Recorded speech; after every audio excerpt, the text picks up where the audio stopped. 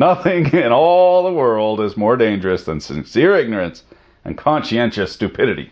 Ray Kroc, inventor of the French fry. We are going to make this even more stupider. Assalamu alaikum, blood. What wir hier haben is the Juicy Jizzer colostomy bag squeezer and fresh cold pressed juice IoT device. IoT shorthand, of course, for Internet of Things that shouldn't be on the internet. This thing is so beautifully overbuilt and under-engineered that we just have to have a second kick at the cat in order to see why anyone would want to replace the first part of their gastrointestinal tract with a robotic jizzer. 6,000 years of God's will and evolution have given us the most amazing machine to take solid fruit and turn it into a pulp, extract all the nutrients, and yet, someone thought that, that they could improve upon that and charge a premium for it. There's a sucker born every minute. However, we are left with this beautiful device. So, we're going to use it. Now, I made some mistakes the first time around. This is the Bluetooth board, and what this does is it takes pictures of the QR code and possibly, if it was hacked, your thumbprint or your house, or, you know, turn it into a nanny cam, and then puts it on the internet for all and sundry to see, or at least Juicero. Now, this has a USB dongle end, as we can see, so I stuck the dongle end in the female port of my confuser. Couldn't get her to chooch on account of not having the drivers. Now, if somebody else wants to try and hack this so that we don't need the QR code, the QR code ostensibly, the guys who make this say that it's to protect people so that they don't use out-of-date packs. On the sideline of that is, if you don't have the right QR code, if you don't have the right ones and zeros on that pack, say you bought it from somewhere other than Juicero, you also can't squeeze the pack. So, a digital rights management system for a bag of fruit. So we are hacking this machine so that we can press whatever the fuck we want. I thought I was wrong. Then I was right. Turns out I was mistaken. These are not, well, these are a type of transformer, but these are chokes to reduce the noise going back, the electrical noise going back into the grid.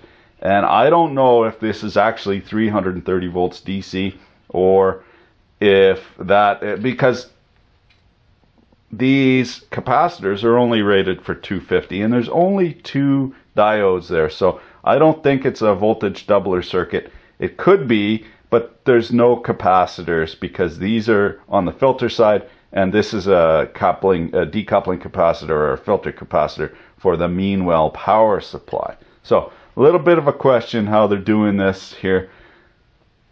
Definitely 2 diodes, but it looks like it's just half wave rectification. Could be wrong, wouldn't be the first time, certainly won't be the last. The astute amongst us have duly noted that I took the cover off to reveal a beautiful piece of machining. Complete overkill, overbuilt, and I say under-engineered because when you overbuild something, it's necessarily under-engineered.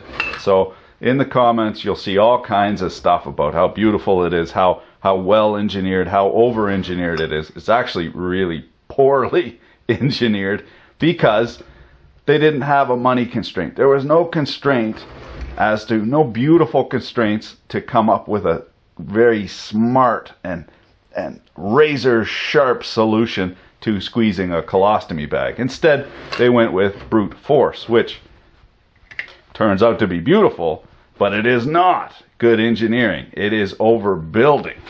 Now, speaking of overbuilding, this had a beautiful switch on it. And I hadn't taken this apart in the previous video. I thought it was some sort of super expensive rolled up solution. No, just a crappy surface mount tactile switch.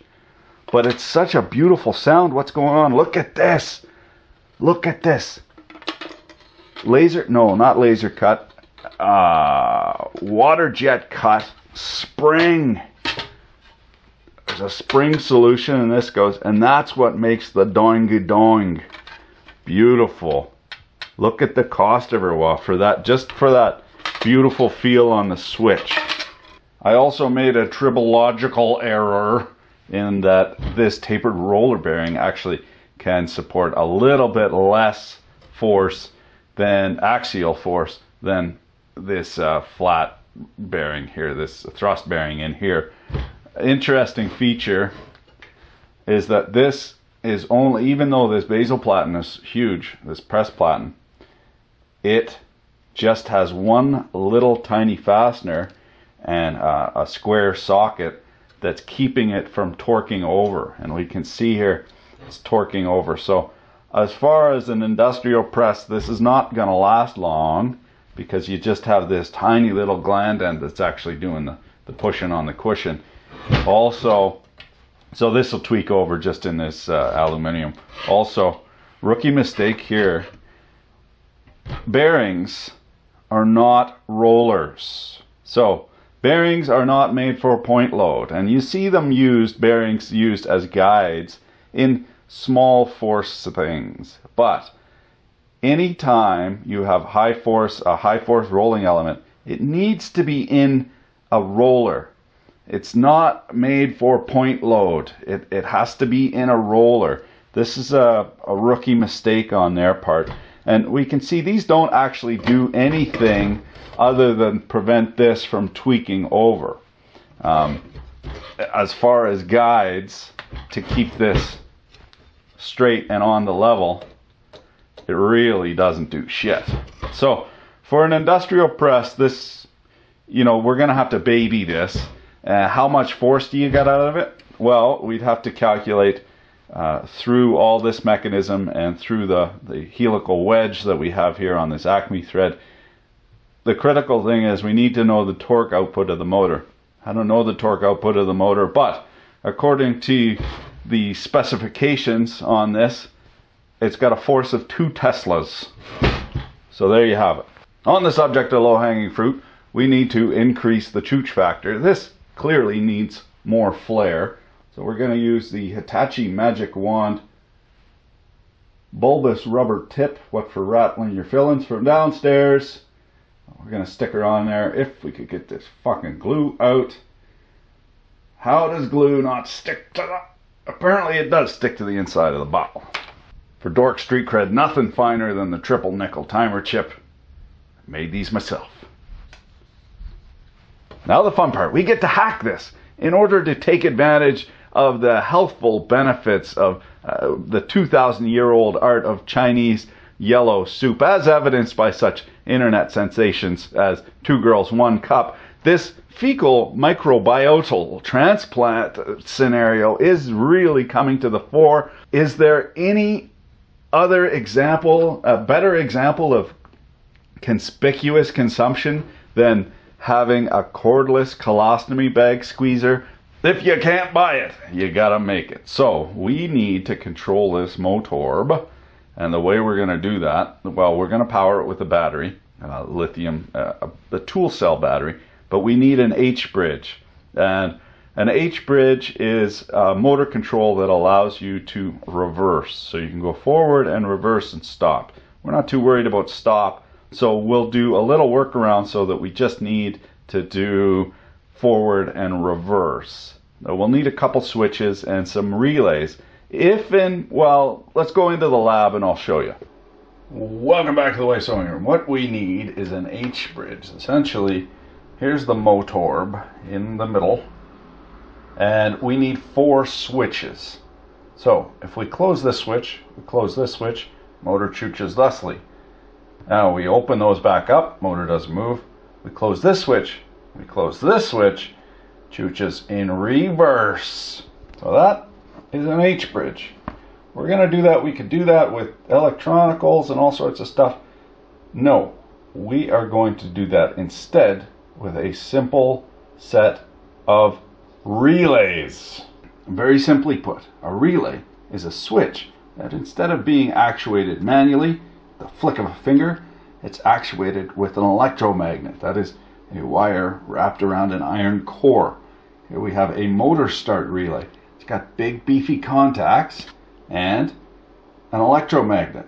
when you put a little bit of voltage and a little bit of current on the magnet, it can switch a lot of voltage and a lot of current. So a relay is just an electromechanical switch that allows you to use a tiny bit of voltage and a tiny bit of current to control big, beefy things.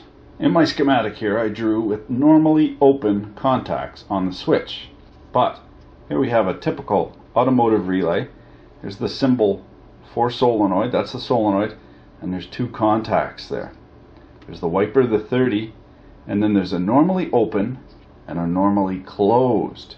That means when there's no power on, the normally closed is closed and the normally open is open. And then when the power goes on, the solenoid, they switch around. So this very common automotive relay in just about everything that moves, you're going to find one of these. So they're cheap, ubiquitous, and very robust. We're going to use those, and we're going to get a little creative with it. Because we want this to forward and reverse, what we can do, because we have normally open and normally closed contacts, is we only need one switch to power these solenoids. So if we power one side solenoid, we get the motor to turn one way because we're using the normally open and normally closed. And then if we power the other solenoid and de-energize this solenoid, the motor turns the opposite direction because these have normally open and normally closed contacts. We can get away with doing that. Here's the stand-in for the motor. These two little light emitting diodes. They only light up when the pixies chooch one way or t'other. Looks complicated. It ain't that bad. Two relays, one switch. Whatever you do, don't Google it. It's disgusting. So there we go. We got it on this direction and the motor's turning the orange way. Now we switch the switch and now it's turning forward and reverse and forward.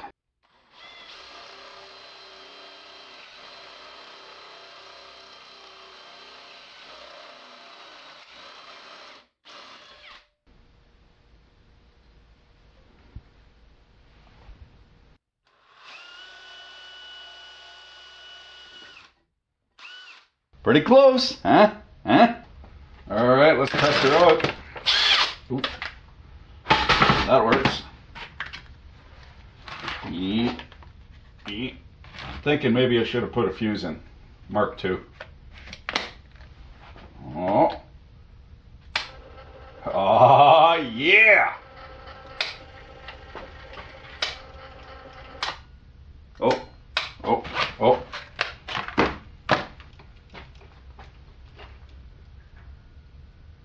There's some sort of shmoo in there, I guess from the drilling.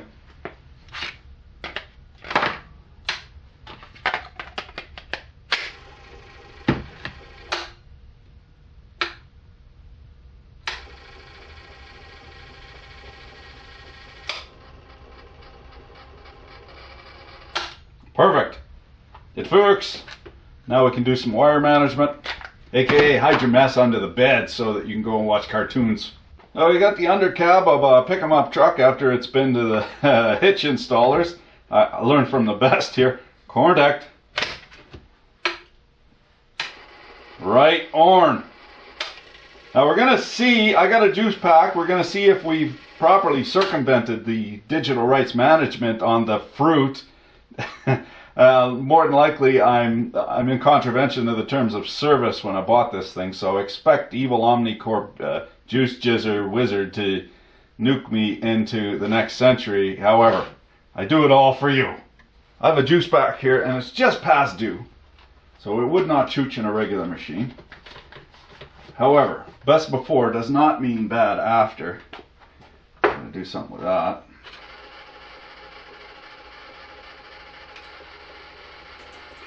Oh, sick! Well, I'll give that prostate a shake. stuff's expensive. We're having a breakthrough in technology here. Because we're slow cold pressing, we're actually getting more juice and more nutrients. All right, well, here's jizz in your eye.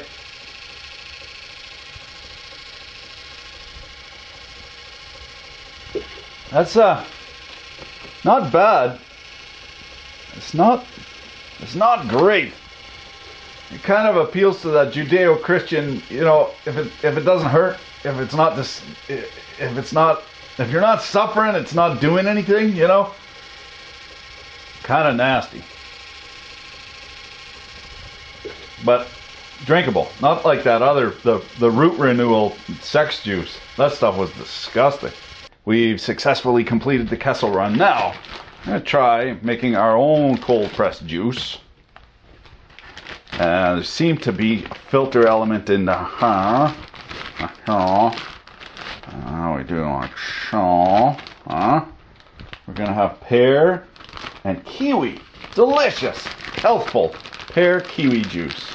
To put your mind at ease, my safety squints are fully engaged. We appear to have some leakage. Oh!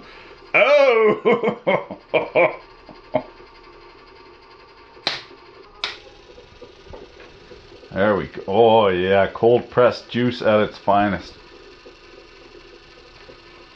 Oh, delicious. It's like eating a fruit. She's built like an iron lung, an abomination mechanical. Travel size for to better bring on holidays with Darth Vader. Oh, if the glove doesn't fit, you must quit. I prefer my rum lightly covered anyway.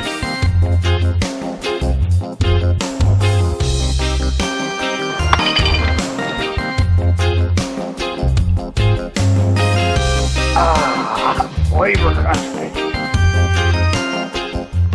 Fresh squeezed rum. Is there anything more healthful? I feel better already, happier even. The thing is, you got to pick the glass shards out of your teeth, but minor price to pay. This is not the last time we see this thing. I got some ideas for the old Juicero Mark II. Thanks for watching. Keep your dick in a vice. A tool and die maker got back to me on this beautiful ABS and polycarbonate, specifically the revision numbers. They prepared revisions A through I, but in the end, preparation H felt the best on the whole.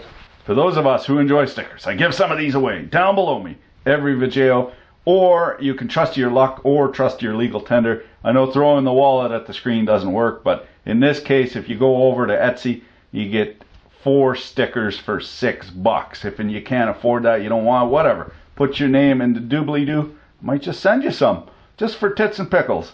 We got the 555 timer chip, cool as frig. Also, keep those of us with dirty, sticky dick beaters out of your drawers. A toolbox security sticker. Thank you for sharing alive in the shop and keeping the wheels on this thing turning. I appreciate it.